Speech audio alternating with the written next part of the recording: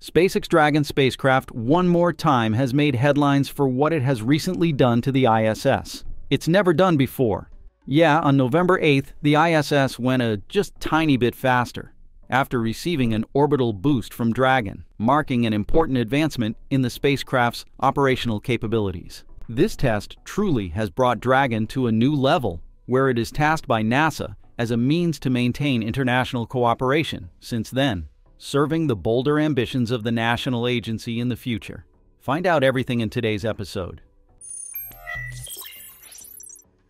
The International Space Station may have 6 more years to go before it gets deorbited by a monster Dragon. In June, NASA announced a contract worth up to $843 million that they awarded SpaceX to develop a vehicle to deorbit the ISS. The deorbit vehicle will be based on Dragon, which transports crew and cargo to the ISS. Indeed, the Dragon spacecraft will be outfitted with a new trunk section that can carry additional propellant, as well as engines, avionics, and new ways of power generation, specifically fit for the task of deorbiting the space station. This one-off craft will be larger than a standard Dragon and have 6 times the propellant and 4 times the thruster power.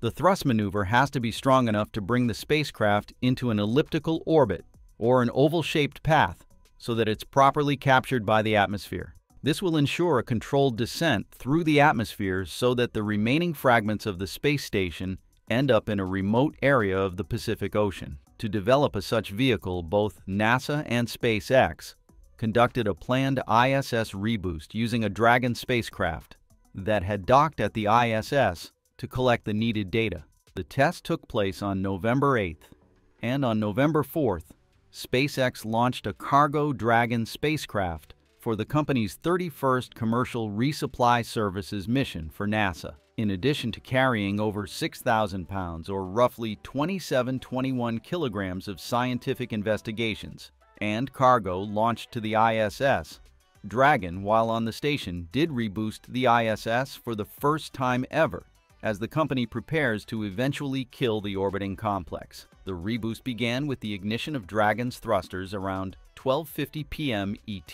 The burn was expected to last about 12.5 minutes to raise the station's orbit. The test is the first step in planning the careful destruction of the space station and time for SpaceX to prove that it's got what it takes. By the way, the test also serves for ISS's altitude control. As any human object in space, the ISS needs to be periodically reboosted to compensate for atmospheric drag and maintain the correct altitude. Traditionally, Russian Soyuz spacecraft have fulfilled that reboost capability, but things are changing rapidly. Russia remains a partner in the ISS after its unsanctioned invasion of Ukraine in 2022. Even though most other international space agreements ruptured, the ISS is a policy project and cannot operate as independent bits, NASA has emphasized. In 2018, Northrop Grumman also did a reboost test using Cygnus, but it was not until 2022, as Russia was threatening to invade Ukraine and questions arose about Russia's commitment to the ISS, that NASA started using it operationally. Cygnus's reboost capabilities are quite limited compared to Progress and Zvezda, however, and Russia continues to conduct the vast majority of reboost operations.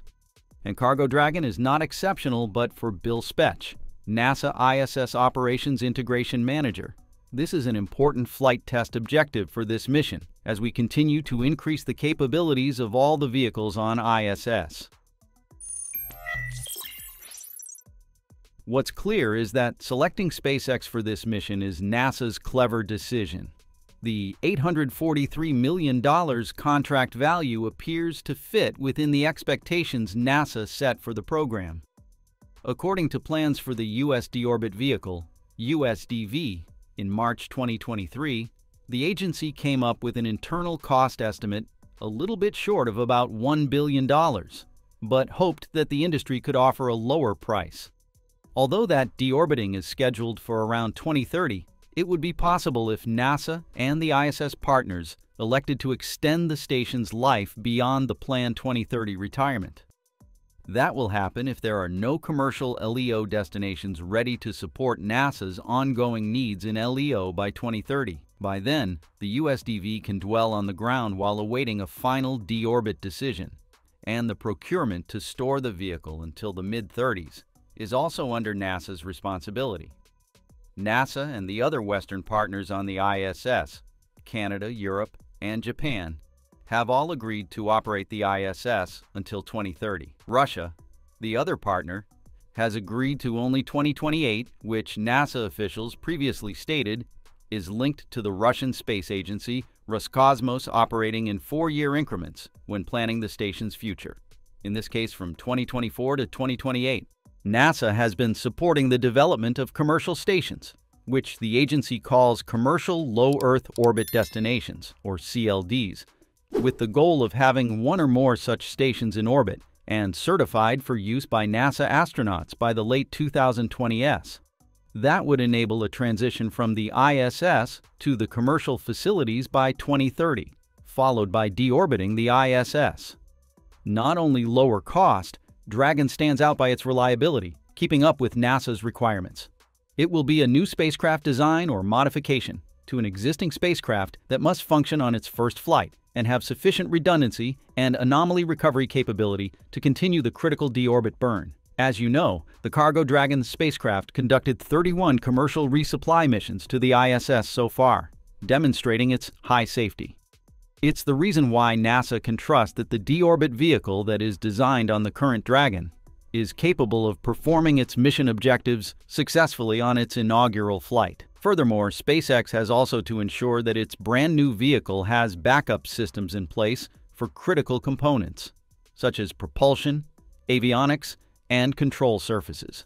For example, if one engine fails during launch or landing, having additional engines can ensure that the spacecraft can still complete its mission safely. A typical example is the Starship's case, given that the rocket is designed with multiple Raptor engines. Even if one fails, others can maintain thrust. The ability to recover from anomalies, unexpected events that could disrupt normal operations, is also the company's advantage.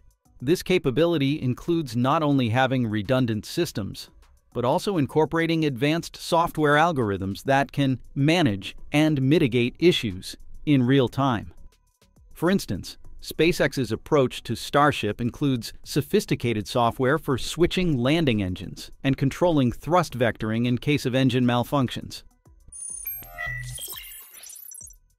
So, at this point, have you ever wondered how will NASA go about bringing down a massive structure, like the ISS, by a spacecraft? Even at the station's current orbital height of some 400 kilometers above Earth's surface, it still experiences drag from our planet's atmosphere as it orbits. According to the agency's current plan, when it's time to come down, the station's natural orbital decay will be enhanced by controlled maneuvers to further lower its altitude. Once the final crews depart the ISS, NASA plans to allow the station's orbit to further decay over 12 to 18 months. Then, a final deorbit will be facilitated by a modified version of the highly successful SpaceX Dragon spacecraft. The deorbit Dragon vehicle will use 46 Draco thrusters to perform several propellant burns to shift the orbit ever lower, as well as undertake a final burn to precipitate the ultimate descent of the station. As the station descends through the atmosphere, it will undergo intense heating due to friction with air molecules. This will cause the station to break apart and largely burn up. Many parts of the ISS will simply be consumed by the fire of re-entry, while a few of the larger and more durable sections, such as the trusses that hold the station together, will likely survive the final plunge to impact the ocean and sink to the seafloor.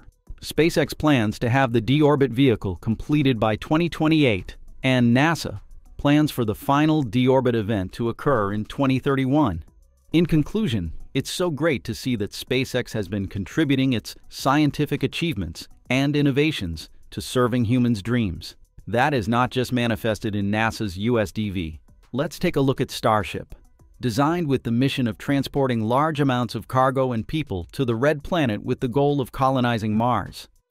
The vehicle has undergone 5 tests in 2 years and is on track for its 6th testing scheduled on November 18th. The testing will mark a new milestone for Starship on the path of being fully reusable. The flight will have a similar profile to Flight 5, including a suborbital flight to the Indian Ocean and a super heavy capture attempt using the chopsticks.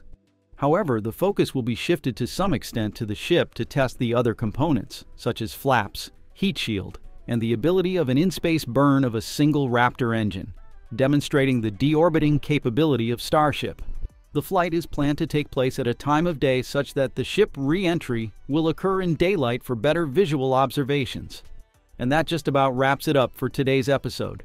Thank you, and we look forward to seeing you next time.